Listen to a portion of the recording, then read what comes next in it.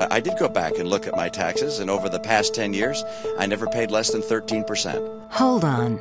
Instead of releasing his tax returns, Mitt Romney's answer is, just trust me? We've seen this movie before. First, Romney claimed his financial disclosure forms told the whole story. As you probably know, you get a pretty thorough examination when you're running for office.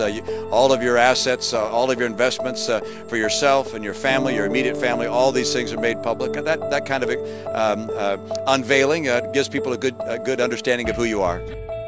But what about his tax returns?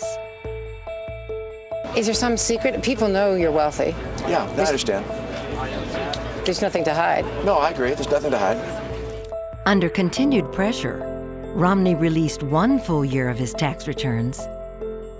Only then did we learn that he'd failed to report the Shell Corporation in Bermuda, the Swiss bank account.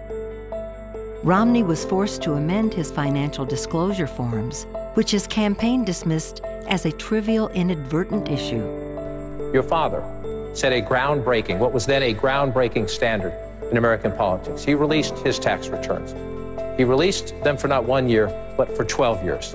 And when he did that, he said this: 1 year could be a fluke, perhaps done for show. When you release yours, will you follow your father's example? Maybe.